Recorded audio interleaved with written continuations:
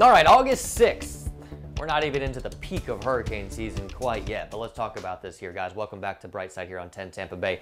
We are your hurricane headquarters. We want to keep you posted on what's going on out there. Obviously, relatively calm right now, but like I said, we're actually not into the peak of hurricane season quite yet. The peak really begins between August 10th, lasting all the way through the month of September. Technically, the peak of hurricane season is September 10th, but here we are, 9 names into the 2020 hurricane season, with obviously the last one being Isaias, which was a Category 1 hurricane. Colorado State and the team up there at Colorado State University, they issued their updated forecast for the 2020 hurricane season, and now they're saying 24 named storms are possible for the season. Now, this already includes those 9 named storms that we've already seen, so that means we could see 15 more named storms, and one of the reasons they're expecting that, warmer than normal conditions there over the tropical Atlantic. That's one reason. Also expecting a La Nina to develop, which La Nina conditions favor tropical development between August and January.